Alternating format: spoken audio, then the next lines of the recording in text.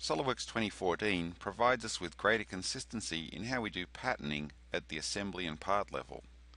We now have all of the same capabilities at the assembly level that we had at the part, such as sketch-driven pattern, curve-driven pattern, and also we have pattern-driven pattern. Let's take a look at a couple of those.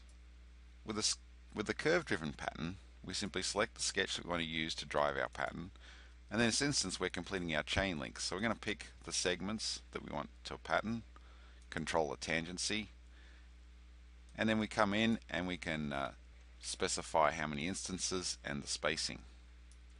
And just like that, we can quickly and efficiently complete our patterning.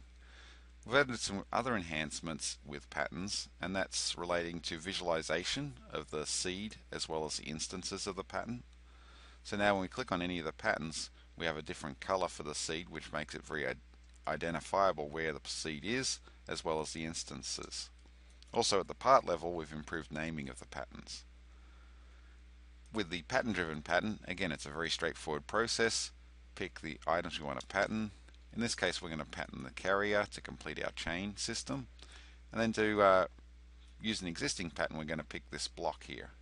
And with just a couple of clicks, you can see we've very quickly been able to pattern our system, and again, reduce the amount of effort we have to do in setting up individual patterns by reusing what we've already done. So that's actually quite a bit of a time saver for us. Another area where we've made enhancements with patterns is with regards to multi-body features in part level.